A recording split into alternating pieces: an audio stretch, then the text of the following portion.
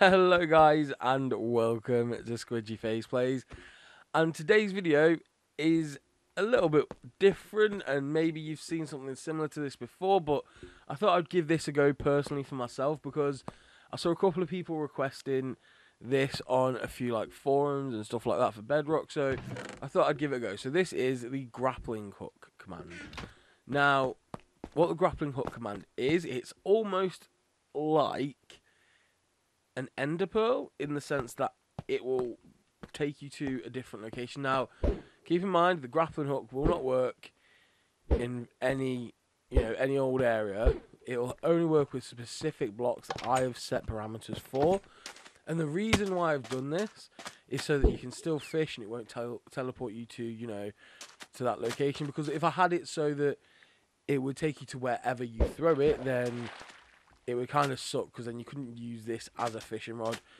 Now, I've only set up a few because I obviously live in a mesa biome with a lab that are glass and quartz.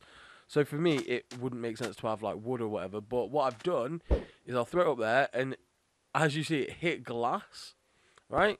So because it's hit glass, it means it's going to teleport me to that location. Now, I can use this to climb myself all the way up to the top of this, and it works so well. Oh, I forgot to bring it back. And it works so perfectly. Now, there's a couple of others that I've done it to, which is I've done it to quartz stairs, and I've just done it to quartz itself, which if I do it over there, so it's just easier. So quartz itself. Now, I've only done it to those three for this demonstration because I thought it would be a bit easier. Oh, actually, no, I did do it to grass because I was thinking, how would I get down? But then I realised a bit too far away. Oh, no, that's not too far away. Okay, I can do that. Yeah. So, yeah, there's the blocks that I've set it to for now.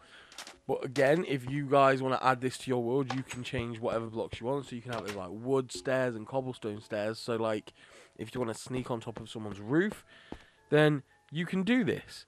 So let me just jump in creative and quickly jump into the server room and go to the command. Okay, so the commands are here. It looks like it's not very big, and it isn't. It's essentially just two commands, but these are a set of two commands per block. So per type of block, these are the commands you will have. So this is going to be my grass block. This is going to be my glass. This is going to be my quartz. And this is going to be my quartz stairs. It's different commands for different blocks that you want this to work on. So I'll get into the commands for you, which is execute at e-type equals fishing underscore hook, which is the little bobbery thing that pops out of the fishing rod when you throw it. Tilde, tilde, tilde, test for block, tilde, tilde, -1, tilde, and then whatever block that you want it to grab onto.